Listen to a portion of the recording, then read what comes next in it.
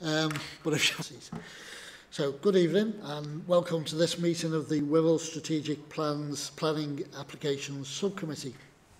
My name's Stuart Kelly and I'm the chair of the committee. This meeting will be webcast and a record retained on the council website. For people at home viewing the webcast, if you look above the meeting, you will see a resources tab. Select this and a link to the agenda will appear on the right-hand side. This will enable you to open the agenda reports as PDF. My role is to ensure the meeting runs smoothly, having regards to procedure, behaviour and ethics.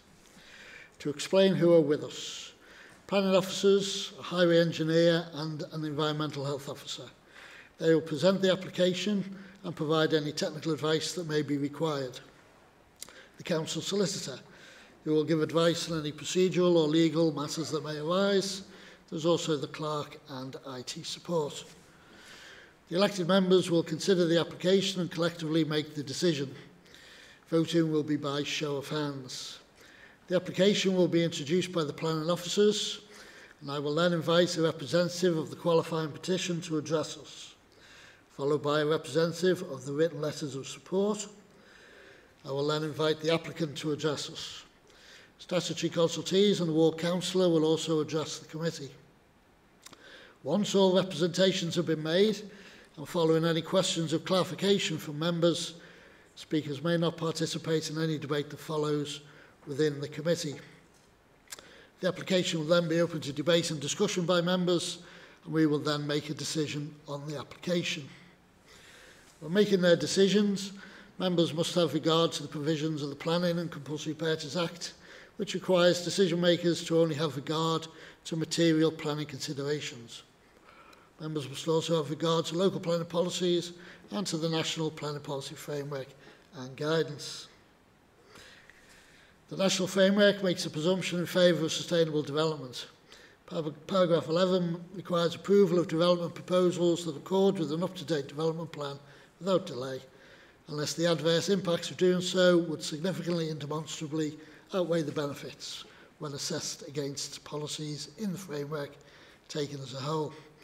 It's a matter for each member individually to balance any material considerations and decide what weight to give them.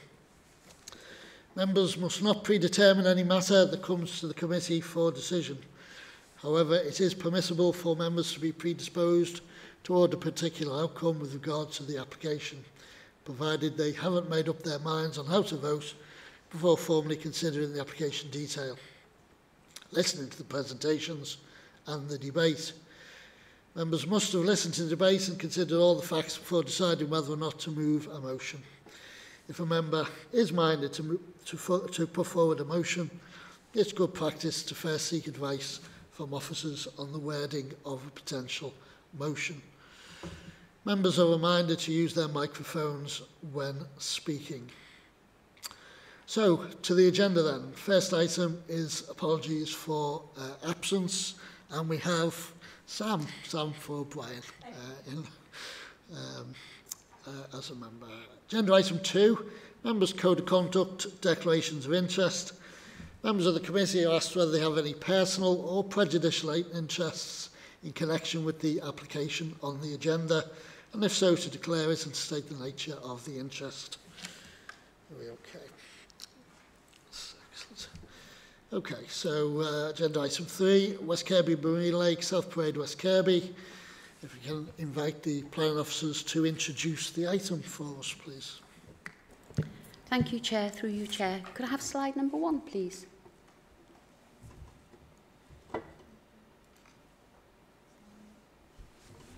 Thank you.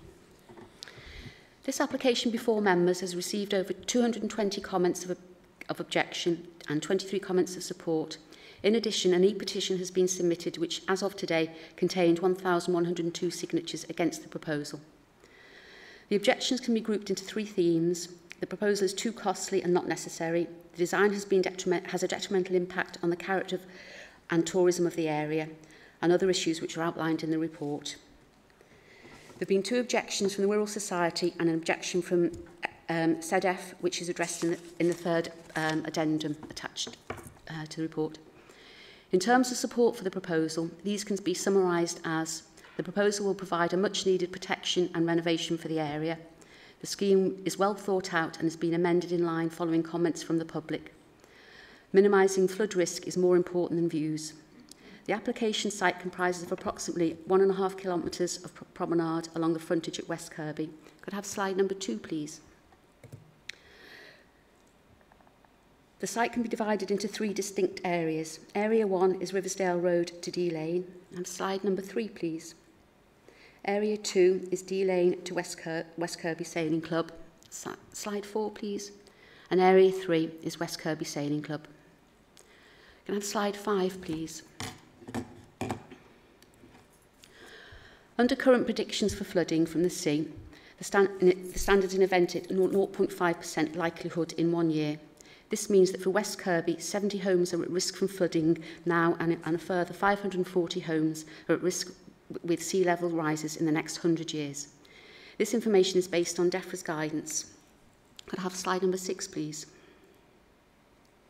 In relation to the planning application, the key proposals in relation to flood protection are a 1.2 metre high flood wall covering 1.5 metres from Riversdale Road in the north to Sandy Lane in the south. The wall will contain 13 pedestrian access points and 5 vehicular access points, which can be closed before flood events. Wraps around the sailing centre will provide flood protection in line with planning conditions. Slide number 8, please. Looking at the detail of the scheme, the proposed 1.2 metre high flood defence wall will include seating and will incorporate floodgates. The memorial plaques that are on the seating currently in West Kirby will be relocated onto the proposed new wall. Slide number 9, please. The proposed wall will be located 1.2 metres from the car parking spaces at its closest point. This will allow for car doors to open easily and for prams and wheelchairs to gain access to the promenade. Now, slide number 10, please. The minimum width of the promenade will be 3.3 metres at its minimum, and because the wall's curved, it'll be 3.8 metres at its maximum point. If you think about the path that goes round the lake currently, this measures 2.5 metres in width. So the proposed width of the promenade will be greater than that. Can I have slide number 11, please?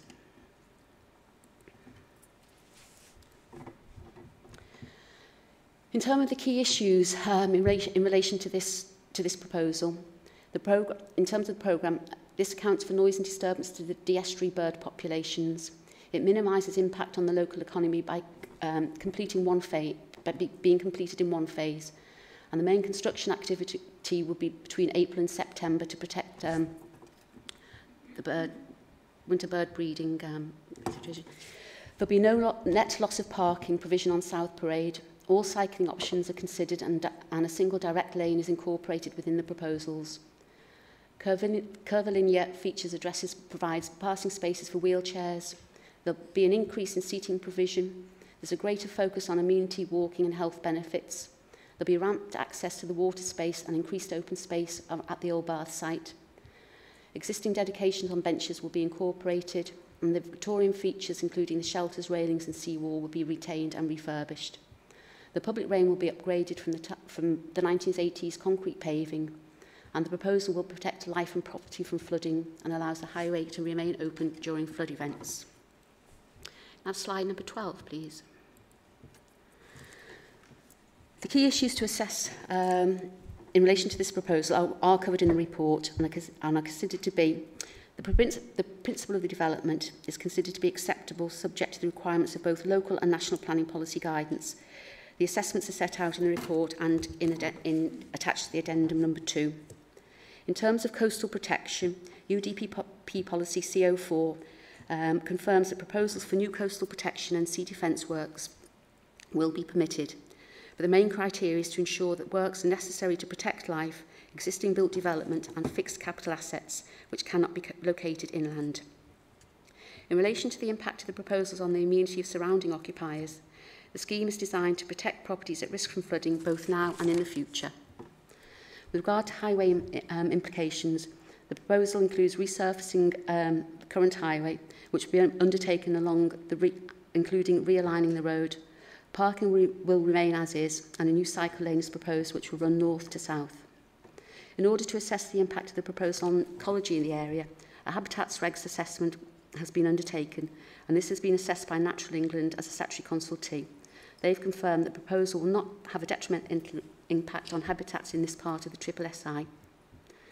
In relation to design of the scheme, the details of which I have outlined earlier, the proposal has been through 2 rounds of public consultation, and the result of these events form this planning application submission. The height of the wall has resulted in a number of objections to the scheme. However, a wall at a lower height will not meet the required level of protection from tidal flooding and the national standards for assessment at risk. In relation to the economic benefits, the applicants have highlighted research undertaken by Wirral Council into the associated financial benefits of a similar scheme. This research has shown that improvements to the public realm has a potential to boost the visitor economy. Could I have slide 13, please? The cost of the scheme has also been raised by a number of objectors. Grant funding can be considered to be a material consideration along with other factors.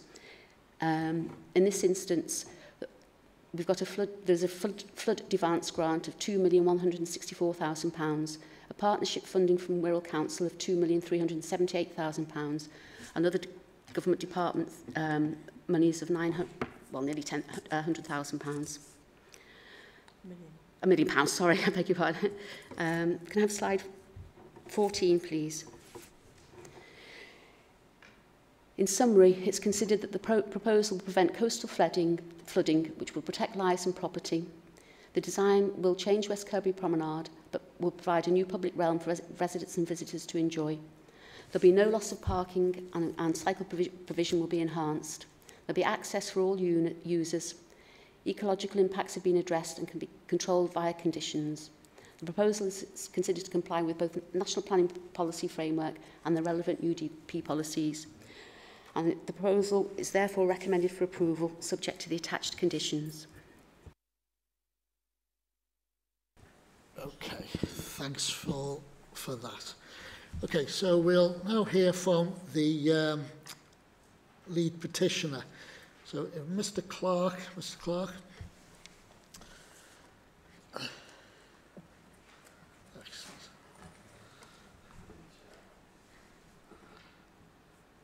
Yes, turn it on and we'll communicate. Okay, thank you. So you're able to speak on behalf of the lead petitioners of objection.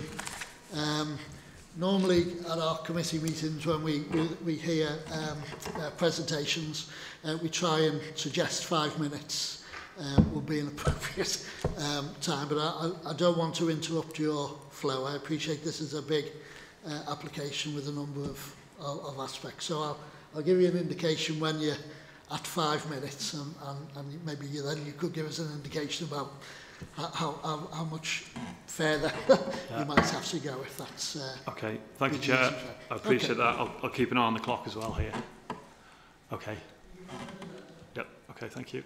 Okay. Thank you. First of all, thank you for the opportunity to speak to you this evening in consideration of this application. The opportunity to speak to yourselves as decision makers this evening. So the message is very clear.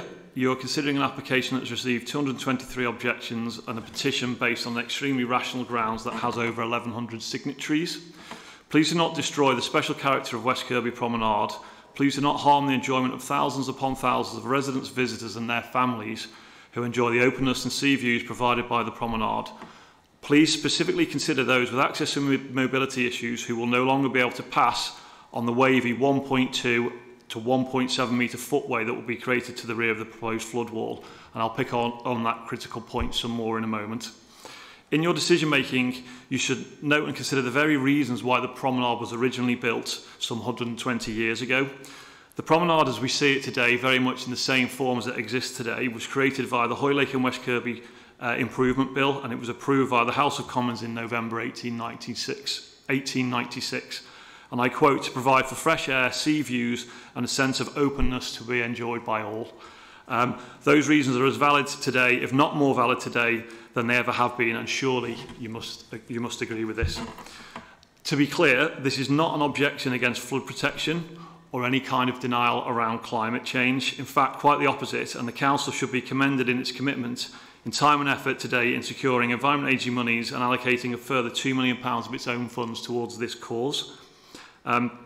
Noting this is all public money, I also appreciate the significant worry and disruption to residents of the 9 residential properties and 4 businesses that have suffered damage to date, and support them in the need to find solutions to prevent this from happening again. Again, the Council Environment Agency should be commended and action taken since this disruption, and that does seem to be working, including road closures and a flood warning system that I understand is now in place. This is an objection against the current design solution proposed that will cause very significant harm. It will impose a 1.2 metre high concrete wall along 1.15 kilometres of West Kirby promenade. It will harm the openness of the promenade, prejudice coastal views and reduce the width of the promenade by a third. Significantly, it will change the distinctiveness of this historic Victorian promenade, and it will disadvantage and discriminate specific user groups and breach the Equality Act. And again, I'll come on to that point in a moment.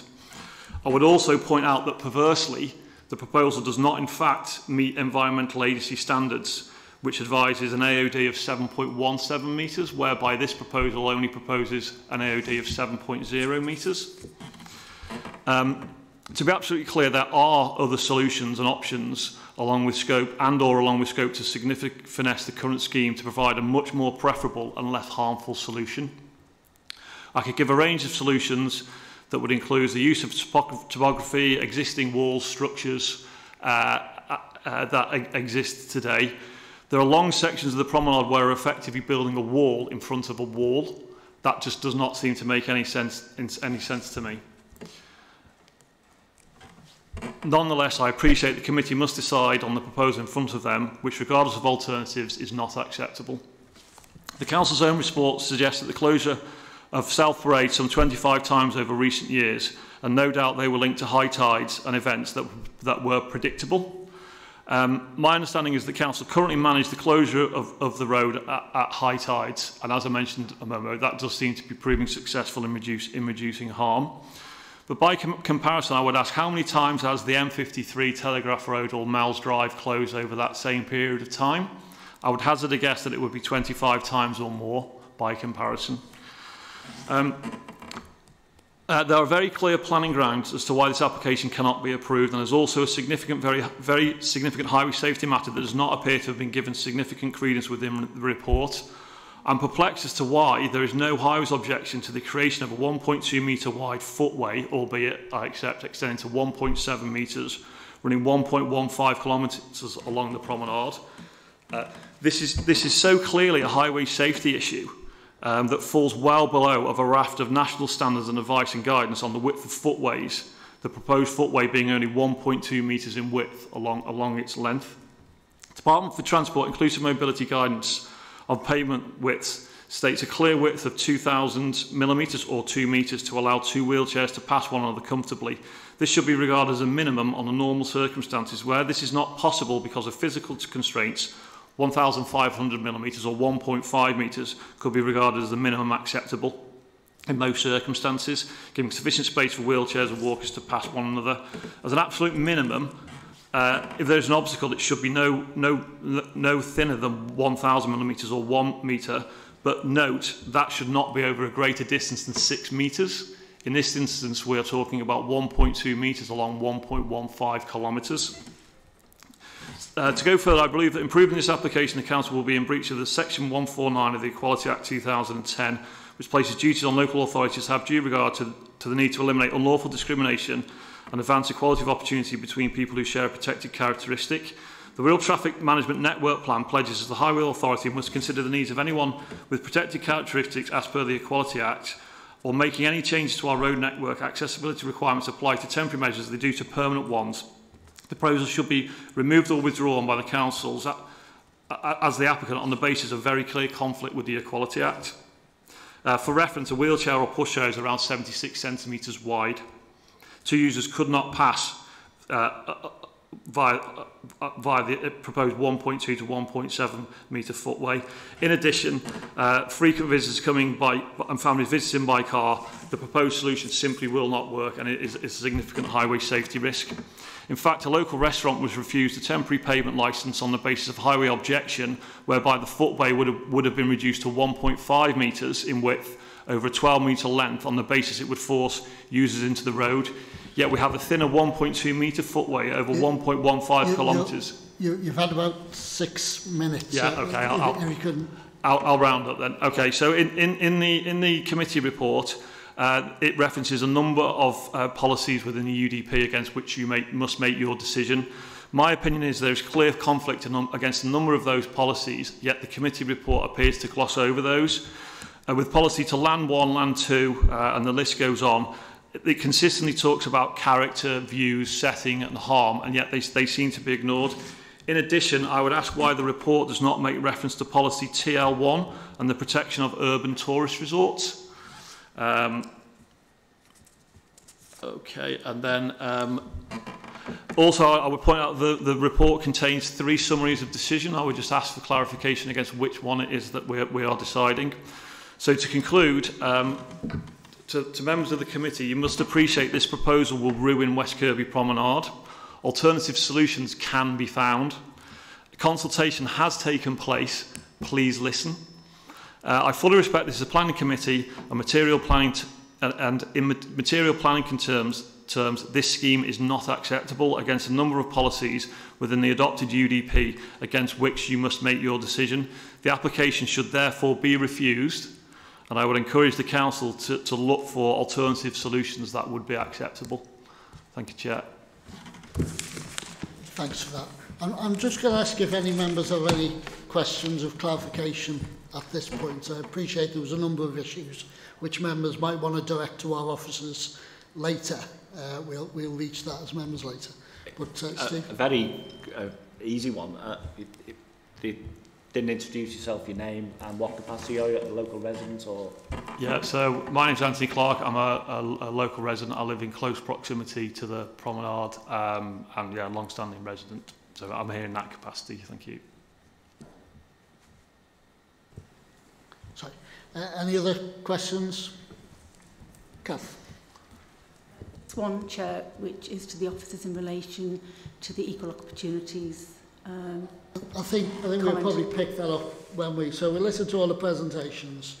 We've made, no doubt, we've made some notes, and I think I saw our highways officer making notes, and will probably expect us to seek some advice on some of the things that are being said. But if we listen to all the presentations first, that'd be great. And any further questions? Or Mr. Clark, thank you very much. Okay, thank you for the additional time. Thank you, committee. Okay, no problem.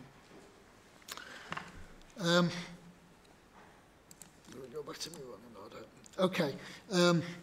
As members will be aware, there were significant numbers of letters of support, and we were contacted this week by a resident asking to address the committee in support.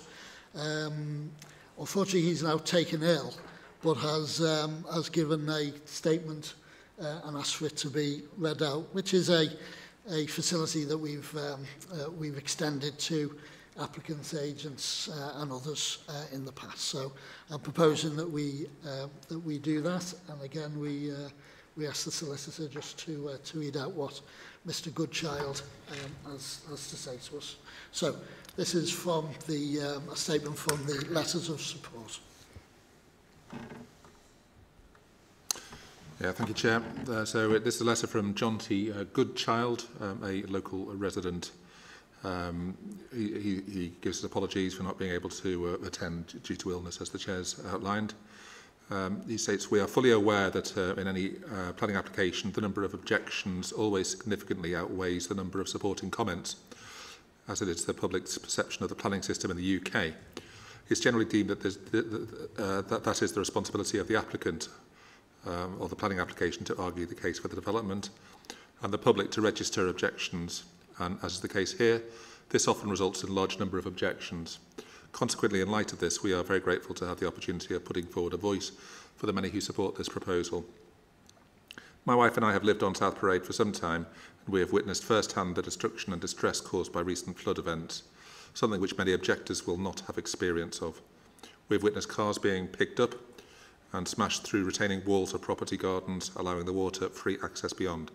We have witnessed water seeping through front doors of people's property in flood events, and unfortunately have witnessed the distress, worry and effect on people's health as a result. We have seen several cars totally engulfed in water, which have been left unknowingly on the prom, which have been destroyed, and also have witnessed the power of the waves actually moving vehicles around, which weigh several tons, which end up battering rams, destroying property. Damage to property and people's way of life is a real concern to us, as is people's safety in such flood events. People often refer to the 2013 flood event, but we have witnessed many more since then. Climate warming and extreme weather and storm events are increasing and will continue to do so in the future. As politicians and leaders of countries from across the globe gather at the COP26 Climate Summit, there is now no longer an argument against this. It's happening, and this is now categoric. Consequently, there is no longer an argument against the fact that the West Kirby promenade is going to flood more regularly, and the town, people's property and businesses, livelihoods and continued use of their family homes to be passed down to future generations needs protecting from this. It's not just the next few years which we refer to, it is the long term, the next 50 years or more. In our opinion, one cannot put a price on this, but we have a wonderful opportunity granted to us by the Environment Agency by way of the grant which has been offered. West Kirby has been identified by them as one of the very few high-risk areas which needs their intervention. We must accept their professional experts. None of us are qualified to do anything other than this, and we should also accept their funds to allow us to protect West Kirby and its residents and economy without the need to fund the works completely out of the council's budget. This may be our only chance to secure such funding, and the opportunity needs to be taken, and taken now, to prevent a more costly remedy to this increasing problem in the future. In our opinion, this promise looking a little tired and scruffy and does not do the town justice. West Kirby is an important tourist destination, and the new wall, along with a completely new promenade walkway with seats, will undoubtedly become a tourist attraction. I've heard it argued that if the proposal goes ahead, it will reduce the number of visitors to West Kirby. There's absolutely no evidence to suggest this. Why would visitors not come to West Kirby just because we now have a brand new appealing new walkway along the side of the Marine Lake with fully refurbished railings and new seating, etc.? It makes no sense. More people will come to enjoy it. People's enjoyment of the view is from the seaward side of the wall. The wall would not impact this or the views at all, and as already stated, the opposite would happen, and it would become an attraction. We are of the firm opinion that the proposal is exactly what West Kirby needs and will be a welcome boost to the town and the local economy. Our understanding is that there will be several access points allowing people access to the prom, so do not feel that this is going to cause a problem or deter people from visiting the Marine Lake. We are lucky enough to look out onto Marine Lake and understand better than anyone just how much use the walkway along the lake gets. People will still have full access to the walk along the prom section with uninterrupted views of the lake, beach and Welsh Hills, and the large majority of the walkway along the Marine Lake wall remains as is and is not affected. We do not agree that access to the prom or people's enjoyment of it will be affected in any way at all. We appreciate the width of the prom may be slightly reduced, but the positive impacts of the proposal outweigh this, and this slight compromise cannot in any meaningful way seriously be argued against protection of people's homes and all the catastrophic consequences of more frequent flood events. We do fully understand that the design and appearance of any such structure is going to be contentious, and the simple truth of the matter is that one is not going to please all the people all the time. In fact, far from it. In our opinion, the design and materials proposed are in keeping with the surrounding marine environment, and we like the architecture and appearance. It is a modern and changing world we live in, and such structures are going to be an increasing feature of our environment.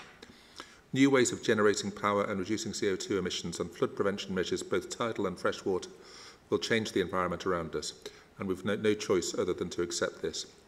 The proposal has been out to consultation long enough, and the proposals are the right compromise between appearance and function. It may be tempting as a supporter of the proposals to argue against the comments of objectors, but we understand the proposals do not find favour with all, and we accept this. However, on analysis, we struggle to see the main overriding objection and conclude that people simply don't like the idea of or appearance of it. From a financial point of view, we have potentially a once-in-a-lifetime opportunity to get significant financial assistance to move ahead, and if this is ignored, it will end up costing the council significantly more in the future, as this problem quite simply will need addressing at some point and is not going to go away. Tourism will not be affected. People's enjoyment of the prom and the walk around the Marine Lake will not be affected. Access to the prom is more than adequate. It will attract rather than deter visitors. All the necessary consultees have been consulted and do not object to the proposals, so we do know that the environment and wildlife will not be adversely affected if the works are handled appropriately, which can be dealt with by way of conditions on the planning consent. I've got 2 more paragraphs here. We sympathise with those who are not keen on the proposals, and we understand that their viewpoint, but we need our homes protecting from flooding so that we can live with them without the worry and constant fear of flooding, and so that we can pass them down to future generations to enjoy. We know that flooding events will increase. That is now fact, and West Kirby and the local businesses and residents need protecting. The focus may be on the prom area at the moment, but the wider area of the flat part of Kirby may well be at risk in the future.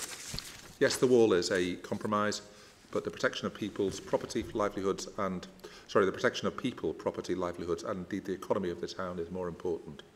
As flood events increase, this will have a negative effect on the town as a whole and the local economy. We urge the committee members to view this as a long-term strategy and make good use of the grant from the Environment Agency, which is available. In our view, the proposal gives us, and indeed West Kirby, the best of both worlds, protection from flooding and a new promenade for residents and visitors alike to enjoy.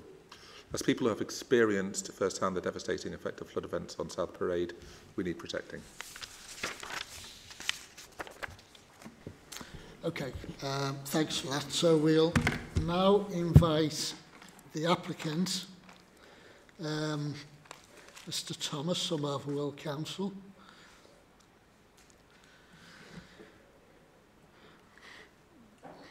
Mr. Thomas, it's taken on average 7 minutes for people to make their case so far, which is fine. Obviously, it's a large application, so the members of the public have had 7 minutes. So if we try and keep within that sort of timescale, that would be great.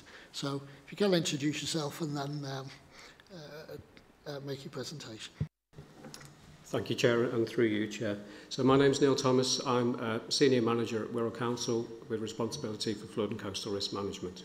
And I'm the applicant for this seawall application. So we've heard that West Kirby seawall was built in 1896 or the 1890s. It is low and it doesn't conform to modern standards for flood defence. So there is a risk at West Kirby. And coastal practitioners measure risk as a likelihood of a 0.5% event happening in any 1 year. What that means in real terms, it's a combination of water level with the tide and wave levels on top of that. What that means in reality is that at West Kirby, a 0.5% event is around about 7 metres above ordnance data.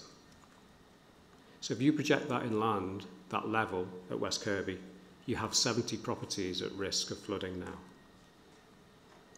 We also have a methodology that's approved by government, approved by DEFRA, that assesses the risk to life from coastal flooding. And for a 0.5% event at West Kirby, the risk to life is 2 people for each time that event occurs. And with sea level rise in 100 years, that same event, that 0.5% event, 26 people are at risk of being killed. So we need to reduce that risk, and to reduce it, we need to build a wall or build a structure or make a modification to the promenade. And if the promenade, we know the promenade has an average level of 5.8 metres. That means the difference between 5.8 metres and 7 metres is 1.2 metre high structure. We've considered alternative options to a wall, both through the strategic approach we've taken for flood risk management in our coastal strategy, which is approved at Cabinet, and also through the business case which we developed to identify the preferred option for reducing flood risk at West Kirby. The option that has come out of all those processes is for a secondary flood defence at West Kirby in the form of a wall. We've consulted twice about this. First in 2015, where there was a positive approach. We got positive feedback from the community of West Kirby that we need to do something to reduce flood risk at West Kirby. And we also got support for us building a wall at the back of the promenade adjacent to the highway. We consulted again in 2019 on our proposal to do that, which was just limited on the flood defence grant aid that we had in place. And the message we got there was that we needed to do more. So we have done more. We've got more money, both from the council and from the Environment Agency, and through that we've enhanced the flood defence scheme into a public realm scheme, which extends across the whole footprint of South Parade. We've introduced the wave feature from the wall, taking out the straight lines and putting in a curve. We've integrated seating along the whole length, and we've incorporated a cycle lane that runs from north to south. And we're also looking at refurbishing the derelict bath sites that were demolished in the 1970s. We've taken regard to the environment, and we've worked really hard and well with Natural England. The Dee Estuary is really heavily designated. It's a special protection area, it's a site of special scientific interest, it's a special area of conservation, and it's an internationally recognised Ramsar site for wild birds. So we worked hard with Natural England to find a way to protect the natural environment by minimising noise and disturbance as a result of the construction. And we have Natural England's support for our proposals. We have significant grant funding for this, and that funding comes from the government's National Adaptation Programme. So that means that this scheme, this adaptation scheme, aligns with national policy in preparing for and adapting to climate change. So in summary, this is a scheme that has been developed to national standards. It's been approved by a national panel of experts who have looked at it from a technical, an environmental and a financial point of view, and have given it support in all those areas. That's how we secured the grant funding. We've listened to the community and developed the scheme as a result of continued consultation. It aligns with national policy in adapting to the impacts of climate change, but most of all, at West Kirby, it will protect lives and property from now and into the future. So I'd ask the committee to support this application. Okay, thanks. I'll just ask if any members have any questions of clarification they want to put to the applicant at this stage. Samuel. Thank you, Chair. Through you, Chair. It was just a question for clarification. Did I hear you right? So 2 people, the risk to life you said is 2 people per flooding event as it is currently. Did you say that rises to 26? Thank you.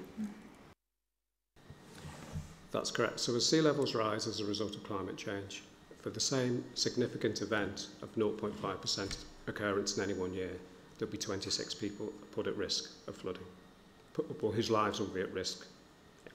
Thank you, Chair. Yeah, just, we picked up this on the pre-app meeting. There is the principle of enticement. Owners, like occupiers' liability. That doesn't apply strictly, but the principle of enticement is there. We had the tragedy on the wall down here a few months back. What data have we that this actually improves saving lives when we're actually creating a wall with the sea on the other side? And we all know that there is this law of Darwin and the enticement aspect of it. Have you got any thoughts on that, or did you consider that at all at any point in the considerations of trade-off of safety? Through you, Chair. So the wall is to manage the risk of flooding now, and that risk flooding can impact on lives now. The issue about enticement, it is a good point, but I think the way to deal with that is to manage that risk if it occurs. It's not a risk that is a tangible risk like the risk of flooding is now, because we're not in a position to know whether it will actually materialise or not. If it does, we can do a risk assessment and see whether we can manage it if it does occur. Whereas the risk of flooding, that does occur.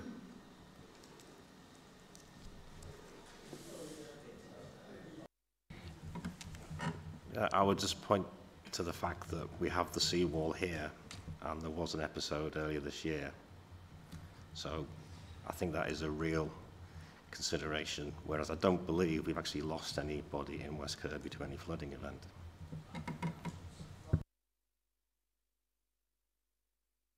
It's just for, if you would like to just expand on that because that is a concern of mine. So this wall is planned to protect against a 0.5 flooding event now. You talked about the greater, how much greater that will be in the future in terms of a 0.5 flooding event. So will this wall be able to cope, say, in 50 years or 100 years' time for those sort of events? So through you, Chair. Thank you. So as sea levels rise, the significant event that, so how can I explain this? So for a 0.5% event that would happen now, the frequency of that occurring will increase because extreme sea levels will increase and increase and increase. So that might only happen, well, the parameters that cause it to be 0.5 now, in the future, those parameters might be a 10% chance of occurrence in any 1 year. So it will be an even bigger event that will be equivalent to a 0.5% event in 100 years. Thank you. Thank you, Chair. I'm not sure if this question should be directed at you solely, but it's or whether or not it should be within the debate. But there are two questions I wanted to ask. One is over construction costs and the costs that we've got, and how much the local authorities putting in, and how much we get as grant. Could you tell me when was the last time that the costings were looked at on the basis that over the last 6 months to a year, construction costs have increased by about 15%? And so when was the last time the costings were looked at? Particularly because if they were looked at in, more than a year ago, then it's very likely that the costing will be more, or the cost will be more than it is now. So if you were to add another 15% on, that would be another £800,000. And then if you were to factor in another 10-15% for anything that might happen that you hadn't taken into consideration, you'd be looking at another 30%, which would be 1.6 million. And could you let me know whether or not the flood defence grant and the other department grant, whether they are fixed, or whether or not any additional costings we can apply for more grant, or does any additional cost come from Wirral Borough Council taxpayers? And the other issue is on other types of flood defence, because I have noticed that certainly in other parts of the world, and in fact in this country as well, in Lynmouth in Devon, they do have flooding similar to what we would have here in West Kirby. It's a seaside town. But the residents there use removable flood barriers at doors and driveways, which seems to have alleviated the problem. And I understand that these flood barriers individually for households, and I've noticed on the promenade that a lot of households have already done that themselves anyway. And so these apparently can be input for something between £350 and £450 each fitted. So in terms of the number of houses that would be affected by flooding, either sort of immediately, 70, or... but yes, well, one of them was the cost. And the other one is the comparison in using other types of sea defence barriers that are used in other parts of the country to alleviate the same problem, where they haven't used a wall, Chair. So, in terms of cost, I am just going to ask the officer to advise us on cost as a material planning consideration. And in terms of other options, certainly I had it in my list if a member hadn't raised it, because the objector raised other options, and the applicant has indicated that other options were considered. So perhaps that question is better rephrased as what other options were considered and why were they rejected? Would that sort of cover? If we can just have guidance on cost. Thank you, Chair. The issue of the cost of the wall is not it's not strictly sort of a material planning consideration, because the applicant has sort of put that forward. What we're considering is the development. I appreciate your point was about, you know, have costs gone up and is that considered? And that's really a separate matter for, you know, the council in relation to putting money in. It's like having, you know, you need planning permission and you need building regs, or you need other forms of consents to construct any development. So the issue about the costs, and I suspect your question is driving at the amount of like the council money that can be put into that. That's for a separate committee. So the reason that the costs were included in the sort of presentation that Joanne made is clearly residents have raised it as an issue. Grant funding is capable of being a material consideration because it's part of it and it's linked to sort of timescales, etc. But your question there about cost increase or anything is relating to effectively a separate decision by a separate committee of the council. So that isn't strictly relevant for today. The second part of your question in relation to other options that's considered, and I'm sure Mr Thomas can comment on that, but just to remind members, as I know you all know, that you're considering the application that's before you today, and that's the key point, in that what you've been asked to consider is the application for the 1.2 metre wall in the form that it's been presented to you. Hopefully that helps, Chair. Thank you. So through you, Chair, I understand I'm answering the question about alternative options considered. Okay. So the coastal strategy identified several options. These included increasing the height of the Marine Lake outer wall. These included looking at offshore structures within the de-estuary, both rejected on environmental grounds. As part of the business case, we've also considered a demountable barrier along the whole length of South Parade. That was discounted because of the cost of repurchasing that, because they come life expired very quickly, and also the costs associated with installing and removing it several times over a winter season or a flooding season. We considered, when we went out to consultation, whether we could look at putting the wall on the landward side of the highway, but that again has its own problems with the number of access points for each of the roadways, which would all need to be closed off, and the access points for each of the properties that would all need to be closed off. And we also looked at property level protection, which I think is what you're talking about, and strengthening each of the boundary walls. But there's difficulties in getting public funding to do those within private properties and enhancing private property in that respect. So that option was discounted as well. So we have explored many alternative options before we've come to this preferred option that we've brought forward.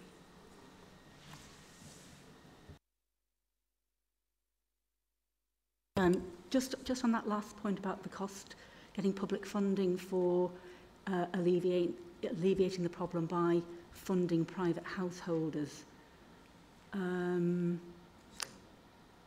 I correct then in saying that public funding from either from the Environment Agency or from the Council would not be available for householders to mitigate flood risk themselves to their own individual properties? Is that right?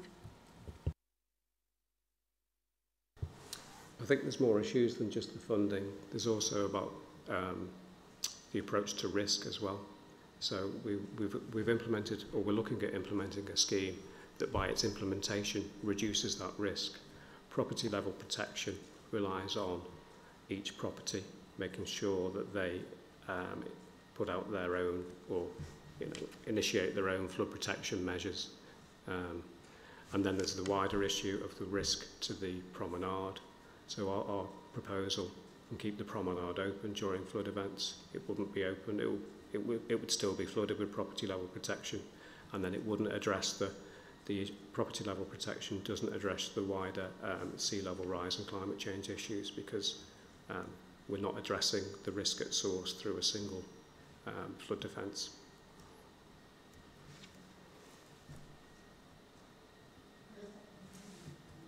Sorry, on the question of the gates that are on the wall, who would be responsible for implementing the closure of the gates and then reopening them? Is it 13 that would be along the wall?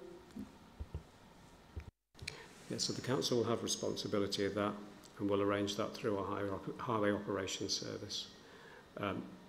We know, because we already monitor them, we know when flood events are going to occur well in advance, because we've got tidal predictions which tell us, a year, many years in advance when the high tides are. Surge predictions are made within 3 days of when actual extreme levels occur, and we know what the weather conditions combine with wind direction and speed. Those combination of effects, we know which ones cause flooding at the promenade. So we've got plenty of lead in to make sure that the gates and the barriers are closed before flood events.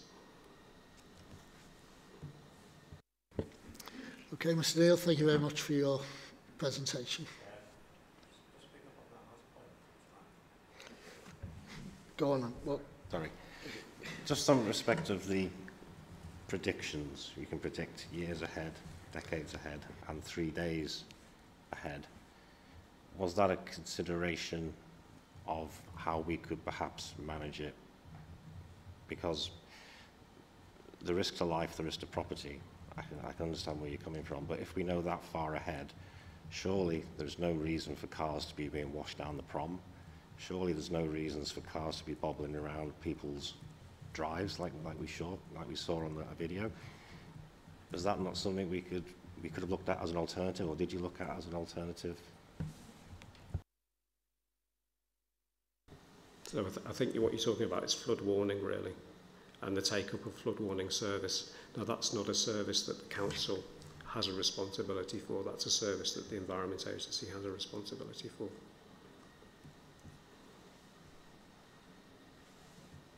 okay. Again, thank you very much for your presentation, for answering the questions. We're now going to hear from our statutory consultee, the Environment Agency, Mr. Hope. Is this Mr. Hope? Excellent. As I say, it's taken people about 7 minutes to say what they have to say. So if you can try and keep somewhere within that, and then see what questions come your way. Okay. Thank you, Chair. So my name's Ollie Hope. I'm the so I'm the Area Flood and Coastal Risk Manager for Cheshire and Merseyside, and I also have a role of running our incident response across the northwest. So obviously I see the impacts of the sorts of flood events that we're talking about very regularly. The primary aim of the Environment Agency in around flooding is to protect people, property and livelihoods, which we've spoken about today, and all the schemes that we either deliver ourselves or fund in combination with local authorities and other risk management agencies seek to do that, as well as bring in additional benefits to the areas that we're investing in. It would be remiss of me to given that the fact that we're in the midst of COP26, to not just spend a moment talking around climate impact. Regardless of the outcomes of what's happening in Glasgow over the next fortnight, we're going to have changes due to climate, and we need to adapt to those changes. The crisis on climate is clearly global, but it is impacting Wirral today. It is impacting West Kirby, and those impacts are being felt in our shops and in our homes. The threat, climate change is unequivocal. So temperature change is already happening.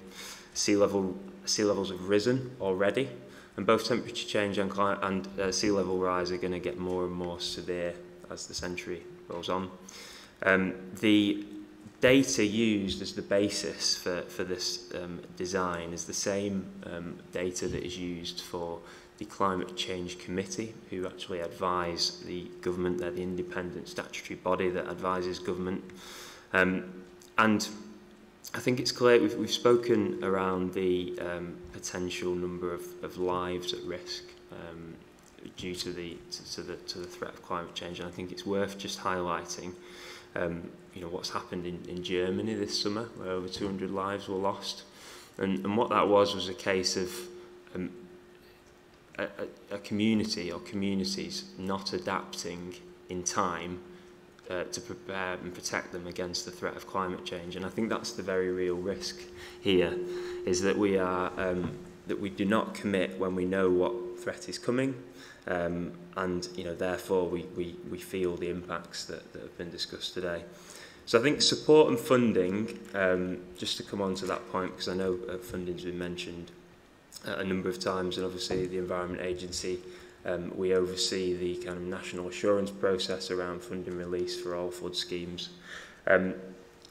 We've robustly assured this scheme its full business case, as we would with every other scheme that's submitted to us nationally and ultimately goes to form part of the £5.2 billion programme for the next 6 years. And with this project, with this scheme, this really is the kind of last moment for this project team to actually be able to deliver the kind of protection to people, property and livelihoods, in order for them to actually start on site next year, not have to deal with potentially rising costs associated with delays, and therefore actually be able to work with the funding that is currently, as we sit here today, guaranteed on the basis of a start on site next year. It was mentioned in the original run through of the planning how there's some government funding, what's called other government funding, which is a grant which is only actually guaranteed for the current financial year, and then the further funding that comes from the Environment Agency, we cannot guarantee if there are further project delays, because we have as I've said, a £5.2 billion programme nationally, and society is waking up to the threat of flood risk and recognising the need to develop schemes to protect communities. So the message from the Environment Agency is that the climate impacts are coming, we're feeling them already on the Wirral, and we very much need to adapt to those while we still have the chance. Thank you, Chair. Thank you. I will open it up to questions again. I wonder if I could just ask, I think we heard the objectors suggesting that it wasn't in fact in line with National Guard. I just want to put that one by you. As I know in the report, I think it's on page 20, there's commentary about why it needs to be 1.2 metres high. And I think one of the key objections has been that it's 1.2 metres high. But perhaps you could run through why it needs to be 1.2 metres high rather than 1.1 or 1 metres. I think what I can say, Chair, I mean, I've got people who've been involved in the design and know that detail, and can certainly walk through that questioning if required. I think that what I would say is that every single option around any flood scheme comes through our national assurance process, and it's reviewed from a technical standpoint against our guidance, and it's also reviewed from a kind of cost-benefit ratio. And this solution, the solution that's been presented today, was the one that was endorsed in line with all of our technical guidance and standards. If there's further questioning around how the level was built up, then I would defer to colleagues who've been involved in that process. I found the paragraph, so it's 7.1.8 seems to go into the detail about that. But you've had overview of that. My second question, if I may, before I just open it out.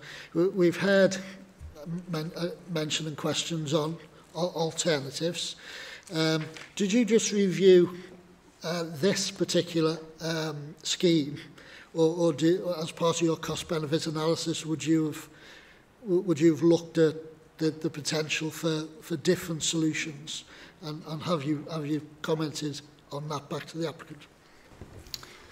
So the way the business case is structured for any scheme that comes forward to our national assurance process is that all of the options are set out, and Mr Thomas talked through the various options that were considered and discounted either on technical grounds or in some cases are discounted on the overall benefits of the scheme for the investment.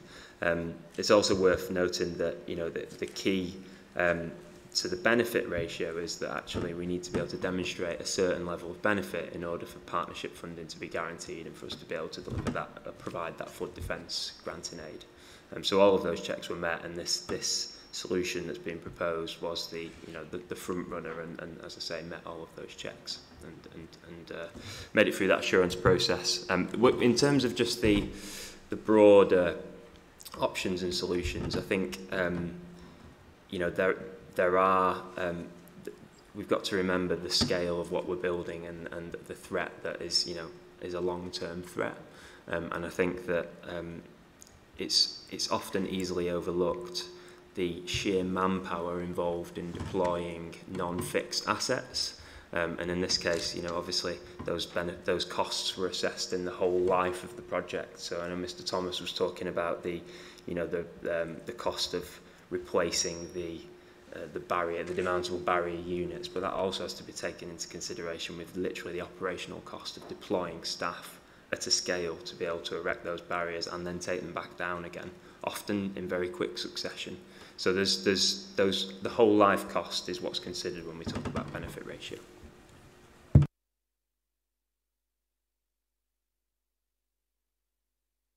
I was listening intently to your issue, and I seen a news article recently where the actual head of your organisation was talking very much about demand outstripping resources. And you referred to that if there was a delay in this scheme, we would effectively end up on another 5-year waiting list to reapply. Is that fact? Through you, Chair. I can't guarantee. It's effectively the loss of the guarantee, I think, is what I'm saying. So there's a finite level of money nationally. When we allocate funding, it is done on a national priority basis, not within the Wirral, not just within the North West, not just within the Cheshire Merseyside area that I face. So we can't guarantee that funding will still be available if there is further delays, and the further delays are likely to increase costs as well, which will erode contingencies and potentially make the business case less favourable.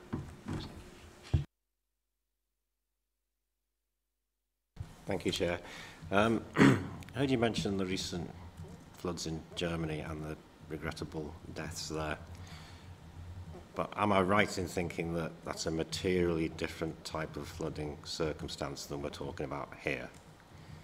And could you just clarify that for members that, as we heard, the predictability of flooding at West Kirby, we can say now, really, the range of days that it's going to happen in any one time going forward. And was that flooding in Germany equivalent to the 1 in 200 year event that we're talking about here?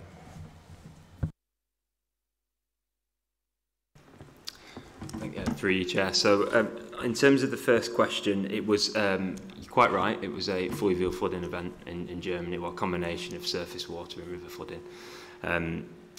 There were, I think the reason I referenced that point was because what climate change is doing is, and will continue to do, is to exacerbate the severity of storms, and it is also going to continue to raise sea levels around the world. Now, those two things are very relevant in relation to the scheme for West Kirby, because you are looking at, well, we've already seen sea levels rise. We're seeing storms affect our region that are more severe than we've ever seen before, and that combined effect over the next generation is going to mean that you have a higher standard baseline sea level, so you have higher natural tidal effects that, as you say, are predictable over cycles. But if you get a severe and unprecedented storm during that period, then the effect of the wave effects that I'm sure we've all seen in video footage from the West Kirby promenade are just going to get worse and worse. So the reason I referenced that was because it's the same effect of heightened storm severity that will impact West Kirby. In terms of the second question, I'm not able to I don't have the data to hand actually on what return periods the German event was, but the point was around within, and this is something that I see nationally around our kind of, and this is the reason we have a £5.2 billion flood programme, is that we know these impacts are coming, and we have ways of protecting our communities, and this proposal is one of them. But while they're written down on paper, that is all they are, they're proposals. And we have the opportunity now to adapt and prevent the types of events that cause loss of life. And that was the reference to the German event and the failure to adapt in that way, which has ultimately led to tragic loss of life. Thank you. So, given what you just said there, do you have data? How much has the sea level risen at West Kirby in the last 20 years, 30 years? So I think from the data that I have is that the sea level that we've seen to date is around 200 millimetres. Now it's so that raises the kind of baseline already from what we're talking about. And then in terms of the kind of longer term projections for West Kirby, we could see that depending on different CO2 emission scenarios, those could range from current mean sea levels estimated to be between nationally 45 mils and 111 mils higher than it was even in the 80s to 2000 kind of period. But from present day levels, by 2050 we could see a further rise of somewhere between 69 millimetres and 234 millimetres, and the reason for that variation is because across the country it differs based on, in the southern part of England we've actually got the height of the land starting to adjust in relation to the sea. So there's obviously, these are projections on different temperature scenarios, as I'm sure you're familiar with, but that, as I say, that 200 mil change is something that we've already seen. I don't know if I can invite Alan to perhaps comment on any of that. Is that okay? Yeah, thank you. Thank you, Chair. Through you, Chair. I agree with what Ollie's saying. I mean, it depends on your CO2 emissions scenario as to how much sea level is actually going to rise over the next century. Certainly, historically, we know that in this area that throughout the 20th century there was about an average of between 2 and 3 millimetres per annum rise in mean sea level.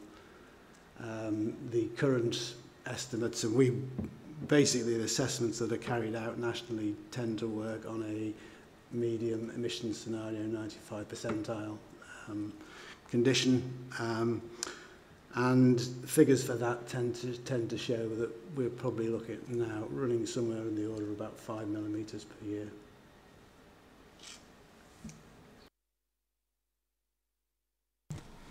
How much has the height of the wall been determined by what is considered aesthetically acceptable?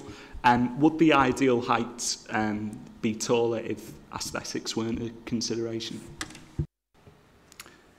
Yes, I think certainly the aesthetics came into it, because certainly it was raised, as far as I'm aware, during the early consultation about the height of the wall, and could it be lower, could it be higher, and ideally probably you could actually make it higher, but it's certainly from an aesthetic point of view, then I don't think it was acceptable. And certainly, I think as far as the... Sorry, I wrongly assumed you were with the Environment Agency. No. So the question is to the statutory body. Okay. Sorry. Apologies, Chair. Sorry, through you, Chair. I think, can you repeat the question? Sorry, because it was directed at somebody else. Thank you.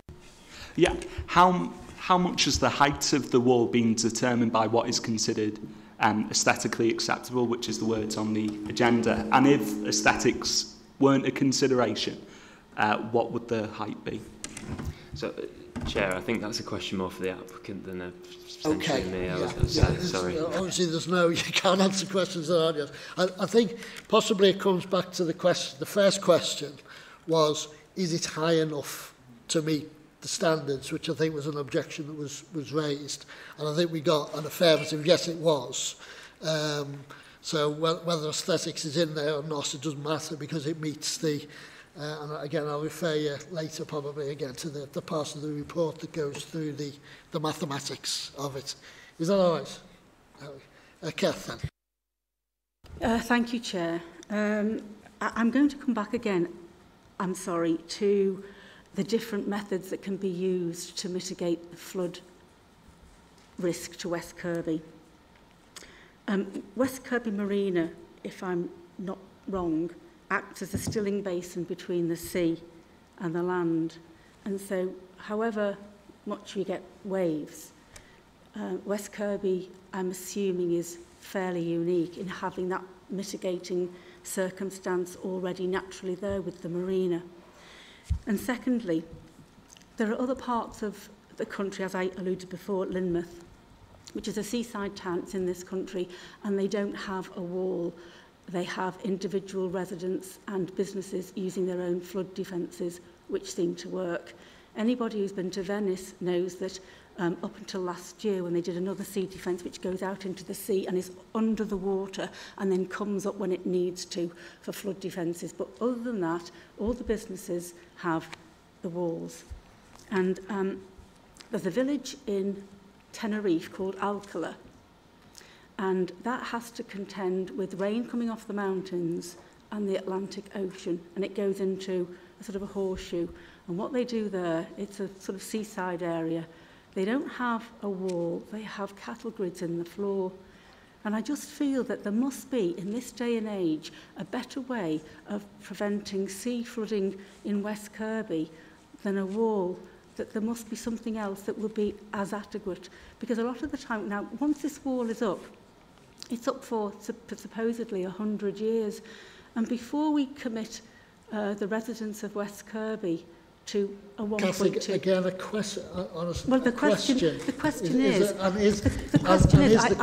to the Environment Agency? Well, it is, because the Environment Agency must know whether or not there are other adequate areas. They do it in other parts of the country, and they do it in other parts of the world. And West Kirby has a basin that will mitigate some of the flooding. So the question, if it is summarised, because... Yeah, why can we not think of something else other than... I'm just asking, is there any other way other than a wall? That's all I'm asking, Chair. Order. I think I asked the question whether they had reviewed the other options initially, to which the Environment Agency answered that they had reviewed other options. Mr Hobart, I don't know whether you have an answer. It's not necessarily within your remit, on whether you're aware of Venice or the village in Tenerife. It strikes me that when the applicant spoke, the applicant said that they considered an offshore, but it was detrimental to biodiversity and wildlife. Now, so clearly, the applicants in their presentation said they had considered something which may be very similar to Venice. Are you in a position to pick anything out from your point of view as a statutory agency? I'm afraid that I'm not familiar, anywhere near familiar enough with the locations that you've referenced to really comment on those. I think I'd come back just to two things. So one that I've already mentioned, which is the assurance process that the Environment Agency goes through for every scheme, or that every scheme has to go through when it's submitted to funding for with the Environment Agency. And as I've already said, all options are set out, and all of the options that the applicant referenced earlier were set out in that business case and assessed accordingly. And the favoured option, the option that we committed funding towards, is the one that's been presented to us today.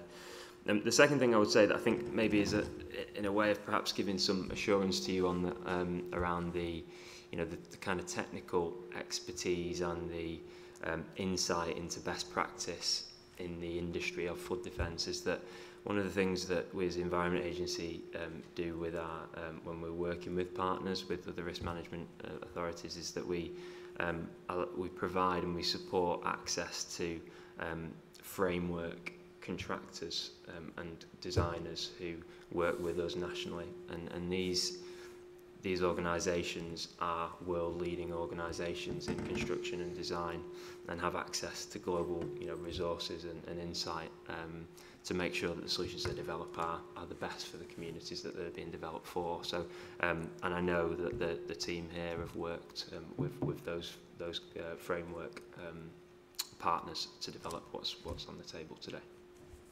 Thank you.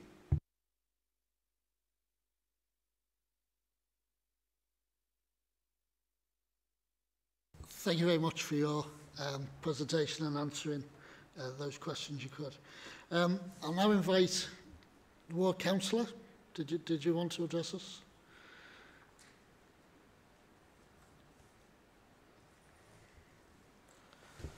Chair, members, thank you. Good evening.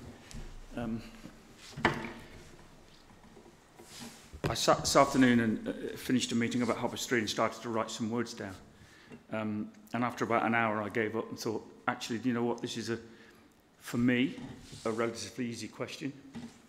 No one's denying that West Kirby is under threat of flooding. But to summarise, the people of West Kirby generally don't want this particular scheme. And I'm here to tell you that. And I hope you listen to what I say and understand the majority of people in West Kirby don't want this particular scheme. You've heard all the detail from petitioners who very eloquently put their case. During the presentation, one of the slides said, it will change West Kirby Promenade. Too damn right it will. And it will change it for 100 years or more, not for the good of West Kirby. There are a number of houses that need to be protected, but that can be done, in my opinion, and I'm not an engineer, I'm not a flood defence expert, but can be done in a better way than this particular proposal puts forward. I've sat on the planning committee, and we are asked to judge each proposal on its merits. This one is, I'm afraid, a fail for me. This should not go forwards. No one is denying that we need to protect the houses, but this particular scheme is not it. The gentleman from the council said that the scheme had been assessed for, and I can't remember the three things that he said, but one was the engineering part of it, one was the technical detail, but not the design. The design hadn't been assessed by them. That's the problem with the scheme. The scheme doesn't suit West Kirby. It's a Victorian town. It has a Victorian promenade that people come to enjoy. This will, in my opinion, spoil West Kirby. Not for the good. I support, the petitioner supports a flood defence scheme, not this particular one. We should lead, excuse me.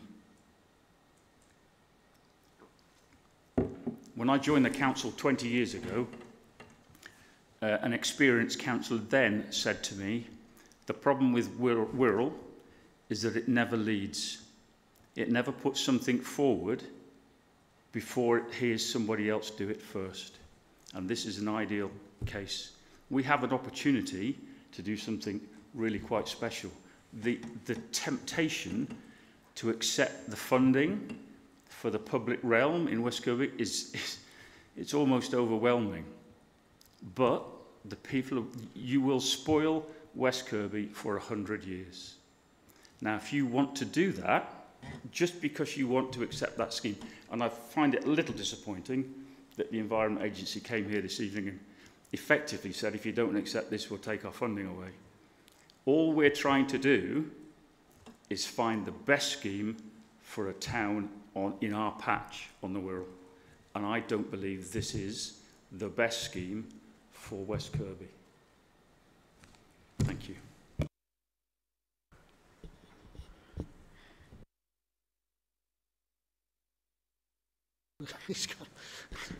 Okay, that's I don't know. Okay, so if we can maybe turn now to all officers in terms of questions before we get into the debate. And I'll kick off by looking at the highways engineers. The point was made about the width on roadside, I think particularly where the most concern was. You heard what was said, Carl, if you could possibly address that, please. Yeah, thank you, Chair. Through you, Chair. The footway behind the flood wall, directly adjacent to the road, will have a minimum width of 1.2 metres, and due to its curved design, which features along its entire length, at its maximum it will be approximately 1.7 metres. So this will allow vulnerable users to pass behind the wall and allow other users and vulnerable users to pass each other. Concerns regarding the 1.2 metre width are noted. However, this is similar to the available width that currently exists directly adjacent to the parallel parking bays along parts of South Parade, due to the location of street furniture, such as street lighting columns, benches, bins, some of the sheltered undercover seating areas as well. There will be multiple pedestrian access points provided along South Parade that are 2 metres wide, which will be sufficient space for all, including vulnerable users, to enter onto the promenade. And there is a relatively short distance between each crossing point that is proposed, which will prevent any pedestrians either overcrowding or overspilling onto the carriageway when accessing the promenade and the parking bays. Thank you, Chair.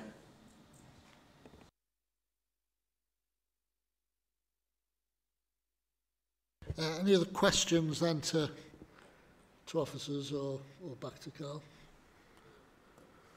Okay, well, we'll open it up for general debate from members. Any comments? What we've heard, what we think? Now we've heard it. Okay, right, so this is the planning committee, and we have a scheme in front of us that we must come to a decision on. And we've heard all the evidence and all the material planning issues. Nobody has denied there's a need for some sort of flood defence at the coast, so the need has been quite clearly established.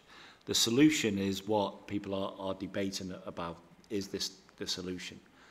We've heard from a number of experts that, in their opinion, this is the best solution that can be achieved with all the parameters and the public consultation that took place in the early days of the scheme, and we've come to make a decision on the scheme. So that's how I'm focusing my debate, my contribution. I've also just literally, because we did have a little delay before the meeting started, I remember as a young up-and-coming politician, and I remember the floods in Wirral, and I went back to 1990 in Wirral, and they were huge, and this is a long time ago. Towan, was devastated. There was loss of life. It was in the end, it came back down to that the sea defences, part of the problem was the sea defences were inadequate. So we're being given an adequate solution for the risk that has been assessed for the future. Now, comments about the aesthetics are important because the visual impact on what is one of our, big assets. And that then is really a judgment call on whether aesthetically it will improve or it aesthetically will make it worse. I don't find myself embarrassed by the imagery on Channel 4 TV every single half hour or every night of the big metal thing running down the promenade next to the sea defences. They make me think that's iconic, that's what Wirral is about. It's a peninsula surrounded by water and all the things great that go with that. And to me, the aesthetic appeal of the sea defence in the waved formation and the seating arrangements may be judged, and you'll all have your own judgment, may be judged to be an enhancement of that promenade rather than a detriment. That is a judgment call, and everyone on this committee can make that. I do not believe that, measured against what we've seen in terms of the flood risk and the issues that have gone on, and the other package that is coming in with it as part of the application, which is the public realm enhancement, many will say long overdue. To me, I think it's a 5-point-odd million investment in West Kirby in totality that may eventually save someone's life and may actually make the place more popular to go to. The devastation to rely on individuals protecting their property is only going to be as strong as the individual who, if all individuals protect the property, and that scheme isn't on the table today. So for me, I think this seems to be, and I'll never close my mind to being dissuaded, but seems to be the best solution that has the funding and the ability to be delivered as well as protect those people's lives. So I'm finding it very difficult at the moment to listen to arguments that, well, it's not, the risk is there, the risk is established. I've seen the video of the car floating down the prom. You don't need to see much more to explain that we are now in a situation we have to do something.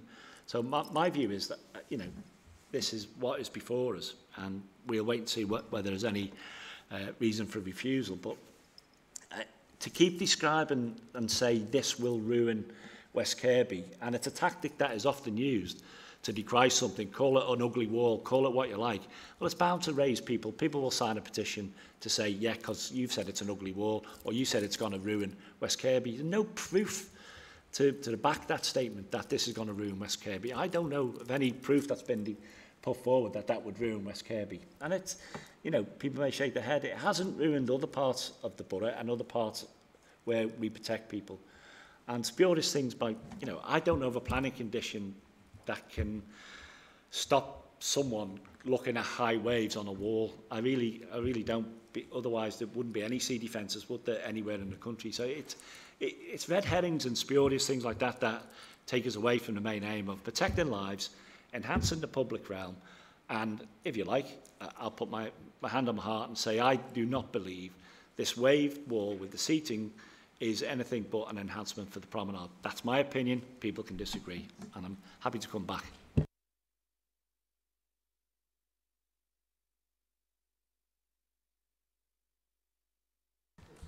Thanks, Chair.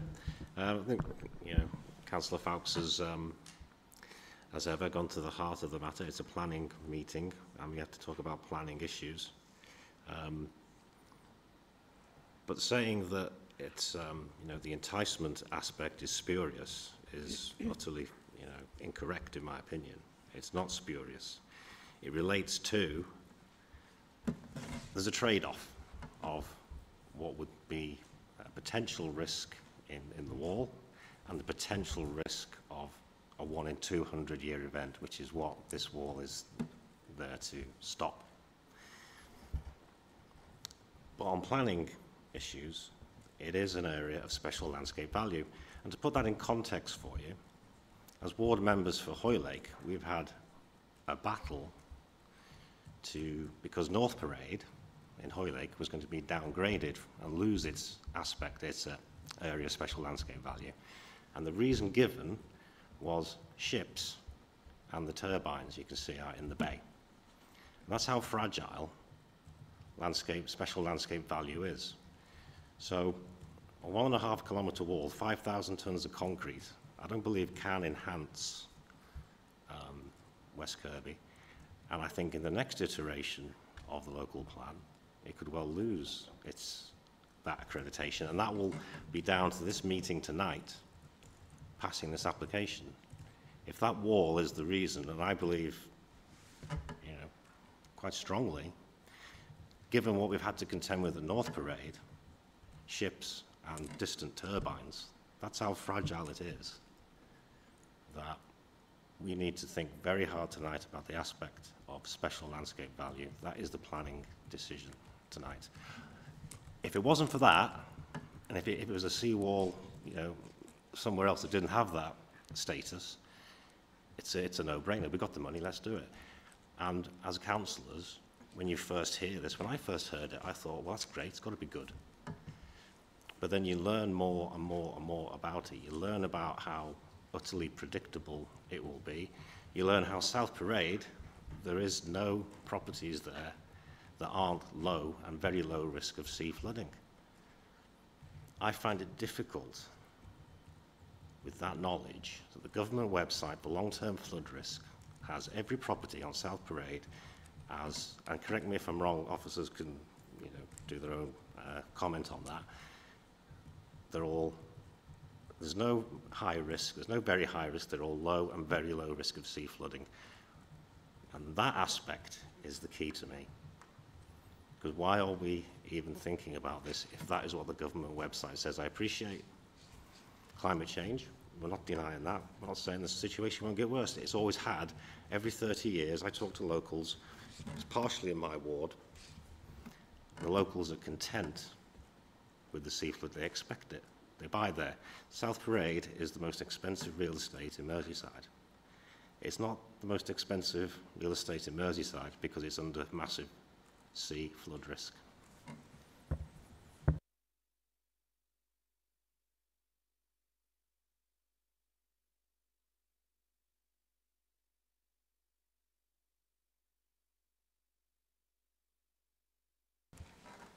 Through you, Chair. I don't know how much longer the debate's going to go on, but I thought I would step in now and say what I want to say. And I have not heard in this evening's debate any compelling argument for the proposed seawall defence that outweighs the potential harm a wall that is 4 foot high and almost a mile in length would inflict on the character of West Kirby.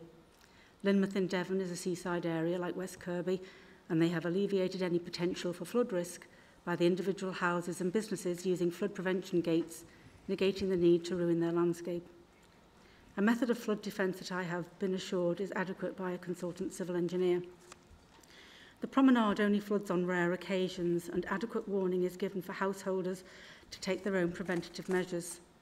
Since the last flooding in 2013, like Lynmouth, householders have installed their own flood prevention gates.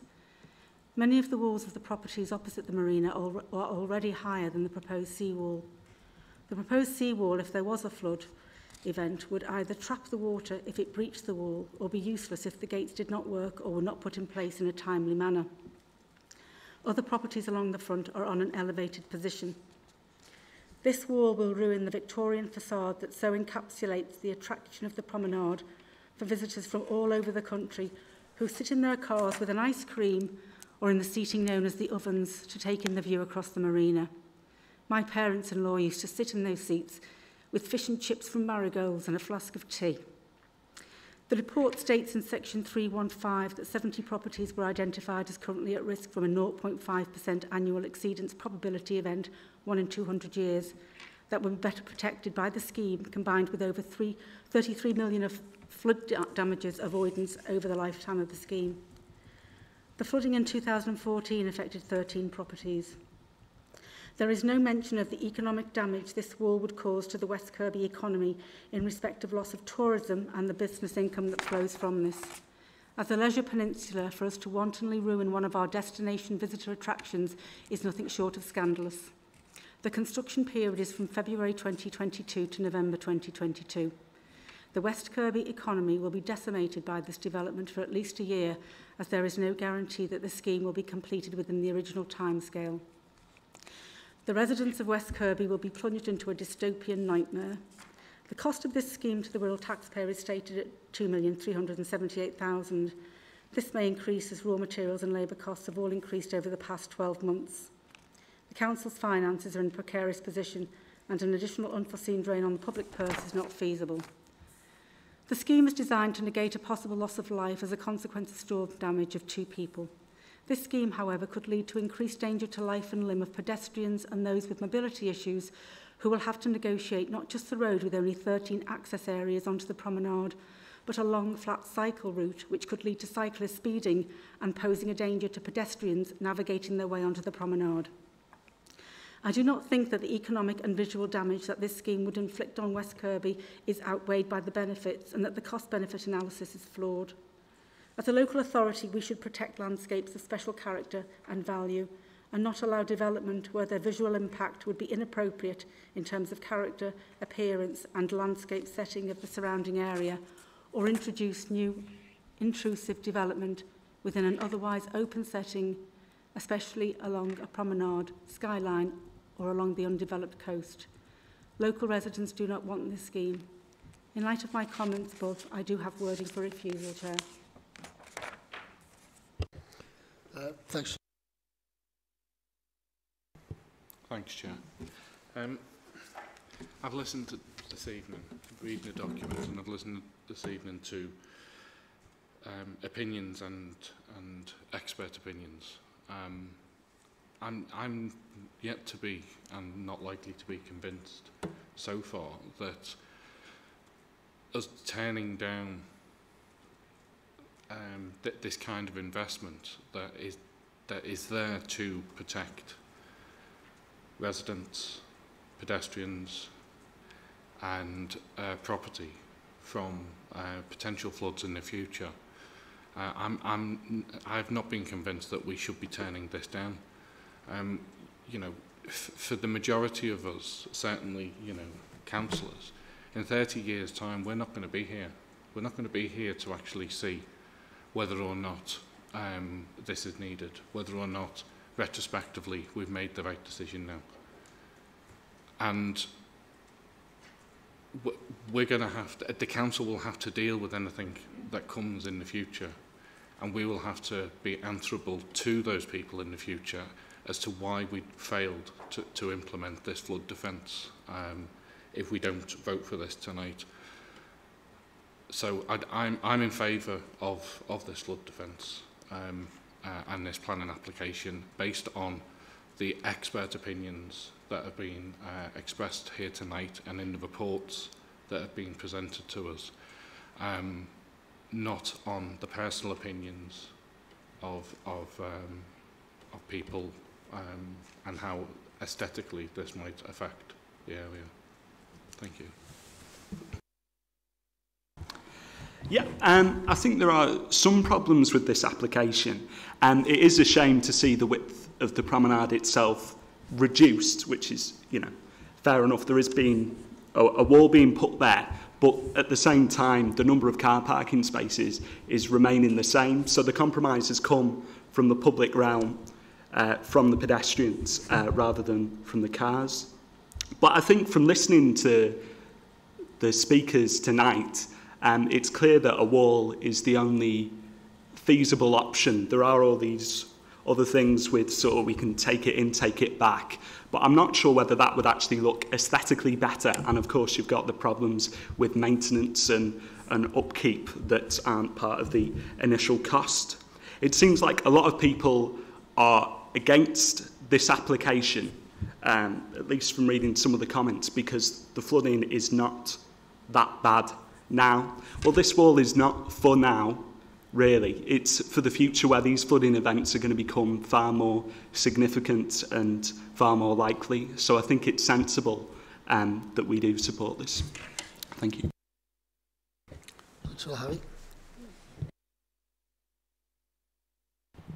Thank you, Chair. I sometimes feel like we're having different conversations. I feel really concerned and quite worried when we talk about the predictable nature of climate concerns. We only have to switch on the news. We look around, you know, we've talked about the rest of the country, we've talked about Europe, wildfires and major droughts and serious flooding and really extreme climate change.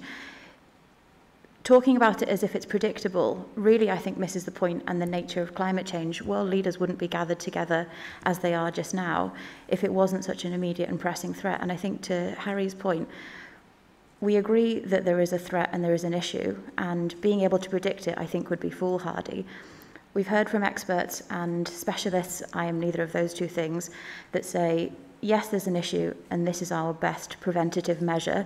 I think the question to say, is it high enough? I was in that same space too, and we've heard the answer, which feels encouraging. It won't be to everybody's taste, as Councillor Fowkes said, in terms of the aesthetics of it. My personal belief is that we have a moral imperative to protect life first and foremost, and this does that. I don't see it obstructing accessibility, as we've heard. I don't see it obstructing views, and I don't see it obstructing people's ability to enjoy one of Wirral's really beautiful spots. And in doing so, it protects life. So it seems quite simple to me, Chair. Thank you.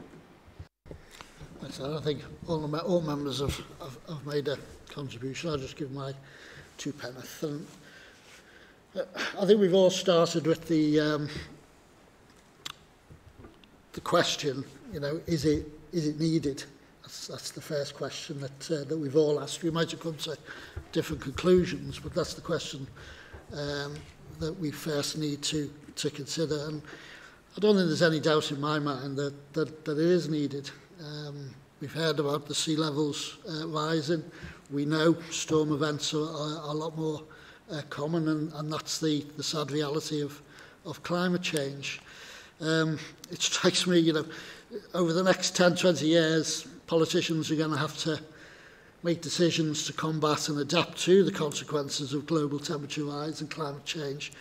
And to be frank, on a rising scale of difficult decisions, I don't think this one is anywhere near a difficult decision. Certainly not the decisions that are likely to come down the road in the next 10 to 20 years. So if we accept that the case is made for a sea defence wall, or a majority of us, or a sea defence of some description, what flows from that is to ask ourselves whether this is the appropriate design, and is the appropriate solution. Questions are asked to the applicants and by the Environment Agency whether other options have been considered, and I think we got, you know, fairly clear answers on the other options had been considered and had not met the required standard to combat the problem that's been identified in this part of the coast. So if we accept that, then what flows from that is really more or less what we've got in front of us. The applicant, to their credit, has consulted to try and influence the design of the wall, and it seems to me either we have a wall similar to the one in New Brighton on seafront with the seats facing towards the dips and what have you, or we have one at road edge that faces the views across the sea. I don't accept for one moment that building the wall there will mean that people can't see the sea. Of course they can see the sea. The promenade will still be there. The seating that's incorporated within it will in fact be facing the sea, and most people that go there actually go to see the wildlife and the birds and the general view. We've explored, I think, with the applicant and with the Environment Agency the question of the height. That was certainly a concern that I had when I first looked over the papers for the application, whether it could be any lower. The sea defences at New Brighton are 1.2 metres high. I was at New Brighton on Sunday and measured them. This is what's come to it. They're exactly the same height, so the maths clearly works, and I think Harry referred to it. 7.1.8, paragraph 7.1.8 of the report goes through the details of those maths, and we're not in a position to gainsay the science behind that. We also have assurances within the report by experts on the impact on birds and biodiversity, and that's been some of the delay getting it to committee, because I know officers went back to Natural England, to the applicant, to demand the additional reports that are necessary to mitigate or to prove to us that there will be no impact on the biodiversity, which speaks to the SSI rating that it has. So the final issue before us then is in terms of character, and reference has been made to the Victorians. Now, when the Victorians first put in place what was there, they just upped and did it because that's what they wanted to do, because that's what they did. The Victorians, if they saw a problem or wanted to create an opportunity, they up and did it. And I can't help feeling, you know, in my own mind, that if the Victorians were here now, facing the problems that we're facing, they would up and do it. They would get on with it, because that strikes me as the mindset of the Victorian. Yes, it won't look quite as Victorian as it has. The promenade will need to adapt to the problems that we find ourselves in, not back in the 1800s, but now in the second millennium. Yep, climate change and a modern solution. Will it be detrimental? To be honest, I don't think so. I think it will be an interesting design. I think it will add to the evolving nature of that promenade. In the planning balance, and that's what we have to bear in mind, it's clear that the benefits of mitigating the effect of flooding in that area over a 100-year period clearly and demonstrably outweigh the harm, which frankly I can only identify as those people who will be unable to see the sea when sat in their car. Demonstrably proved to be required. However, I did hear a member suggest that there might be reasons for refusal. So I'll take that first then, if I may. Thank you, Chair. So it's for DPP 420-01627 West Kirby Marine Lake, South Parade, West Kirby. And the reason for refusal is that the proposed development, due to its location within close proximity to a designated area of special landscape value, will introduce an intrusive feature within an open setting and is thereby contrary to Unitary Development Plan Policy LA1, the protection of special landscape value. Thank you, Chair.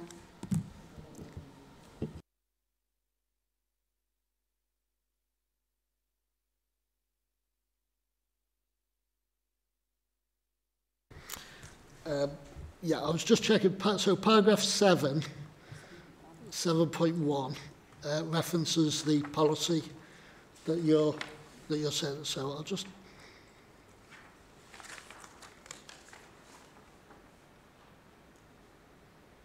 Okay. Okay. Is that seconded? Seconded, Chair.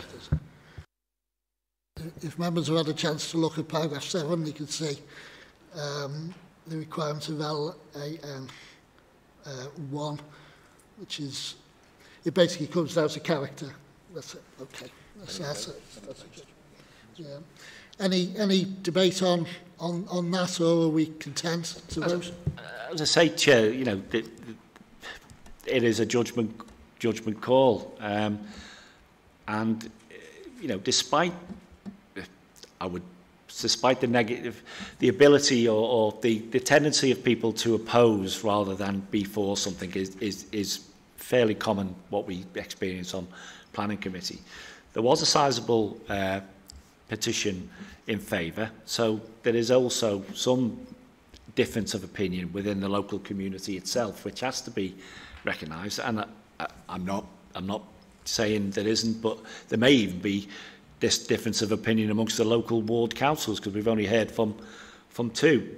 So that's a judgment call. Would we be able to defend that at appeal when we see lots of other seaside resorts with similar structures and seem to be thriving? I don't know, but the protection of human life, I'm on the basis of that reason for refusal, I will stick to my guns and say I would be in support, and I'm not prepared to play King Canute with people's lives, and I'm not prepared to do that. Okay, just to clarify one thing with you, just this, there wasn't a petition of support. It was the number of letters. Yes, he claimed to represent a sizable part of that community. Yeah. In other words, the letters of support would have been sufficient to trigger the 15 barrier. So that's why we allowed a statement which made that point. So it wasn't a petition. But I think the point is made that having looked at LAM1, it is LA1, yes. Yes, yeah, that's paragraph 1.1.1. LAM1 and LA talks about character and appearance. It's very much a subjective issue. I entirely accept that, but I don't think I agree that it will have the detrimental impact or intrusive impact when weighed against the benefits. Any further debate, or should we vote on that?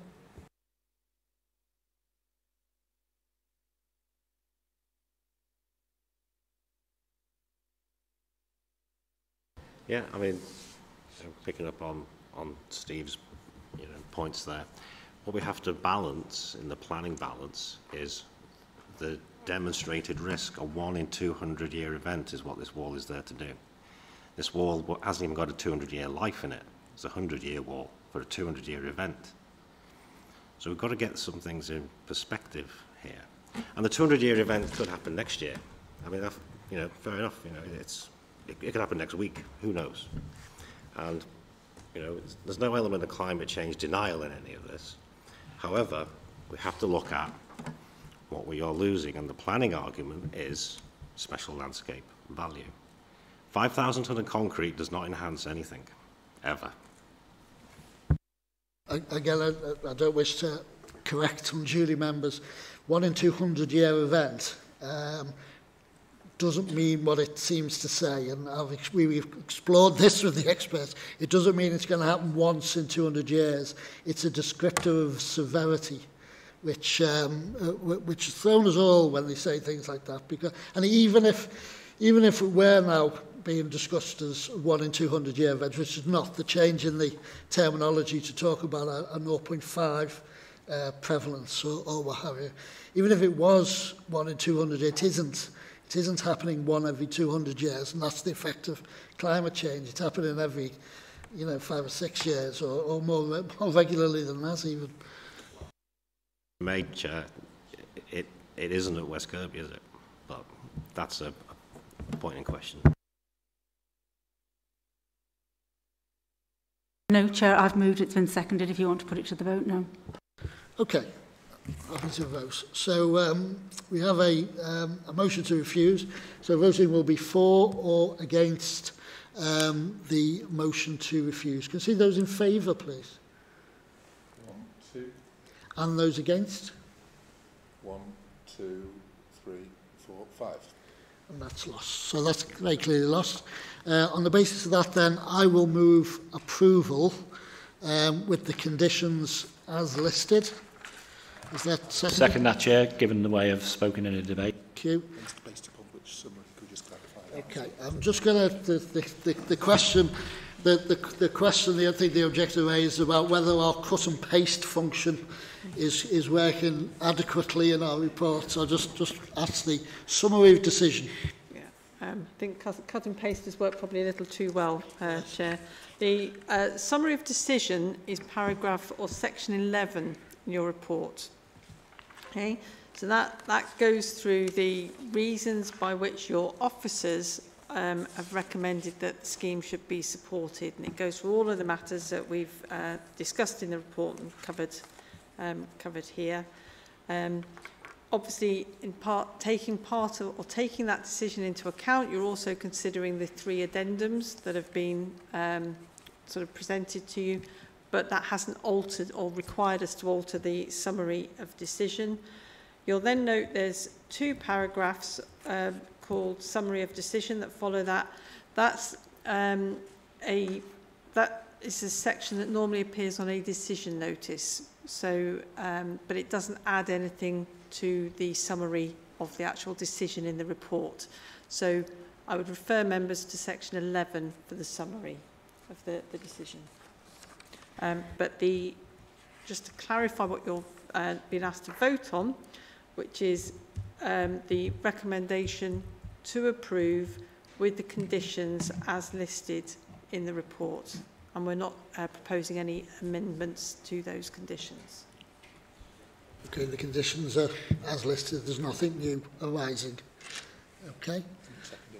Steve seconded that. Any debate on further? No, we've covered this. Okay, so have a recommendation to approve. Voting will be for or against that recommendation. Can I see those in favour of approval, please? 5. And those against? 2. That application has been approved. That concludes all the business that we have for this meeting, and I'll declare the meeting closed and end the webcast.